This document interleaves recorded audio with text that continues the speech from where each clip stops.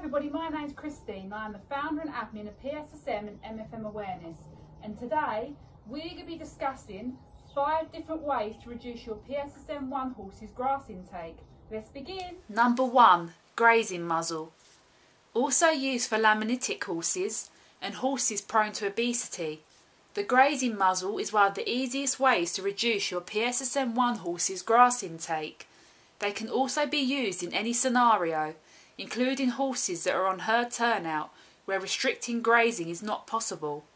A grazing muzzle works by limiting the amount of grass a horse can eat.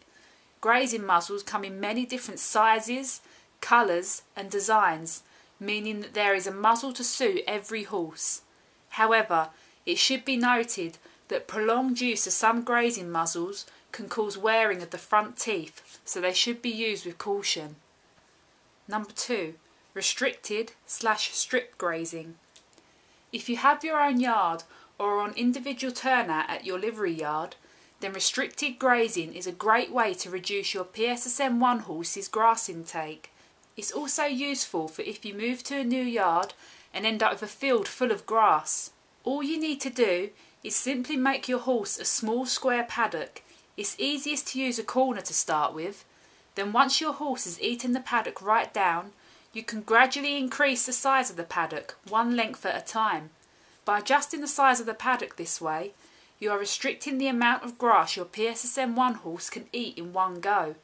The size of the paddock can eventually be extended to the whole field as the horse eats the paddock down. Number 3. Dry lot. A dry lot is simply turnout on a menage or on a concrete, sand or mud paddock with hay or haylage. Dry lot turnout means the horse has no grass at all. This method is suitable for PSSM1 horses who are really sensitive to grass, or for a PSSM1 horse who has gone symptomatic, as the dry lot can be used as a form of rehab to reduce the horse's glycogen levels. Number 4. Grass mats. Also useful for if your horse is laminitic. Grass mats are perfect in any scenario, including livery yards, as they don't kill the grass. Grass mats work a bit like a grazing muzzle, except instead of the muzzle being on the horse, it's like the muzzle being on the ground instead. Only a certain amount of grass can grow through the grass mats, limiting the horse's grazing. To make your horse a grass mat paddock, simply section off the size paddock of your choice and place grass mats down to cover the area. These can then be picked up and moved as and where needed. Number 5. Eaten down paddock with hay. If you're on individual turnout or have your own yard, you can keep your horse on the same paddock all year round.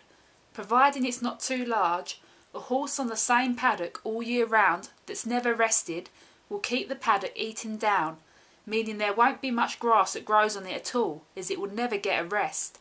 You can substitute grass with soaked hay or haylage instead, which will be lower in glycogen than grass.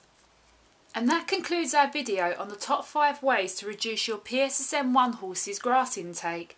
We hope you find these methods helpful and that you now have more of an understanding of how to reduce your PSSM1 horse's grass intake.